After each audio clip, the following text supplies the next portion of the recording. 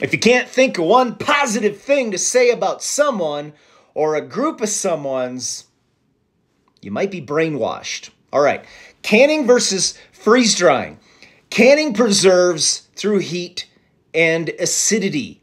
Freeze drying removes water entirely. Water bath canning for high acid foods like fruits, jams, and pickles. And pressure canning for low acid foods like meats, soups, and veggies. All right, doing good? The freeze drying process freezes food solid, then uses a vacuum to sublimate moisture directly from ice to vapor. So that sublimation is similar to dry ice, actually. But that's off track. I'm sorry. The bar to entry for canning is low and requires no electricity after you seal it up.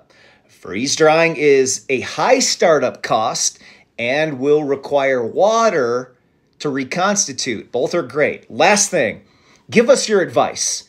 I know many people love hearing incredibly useful advice in the comments.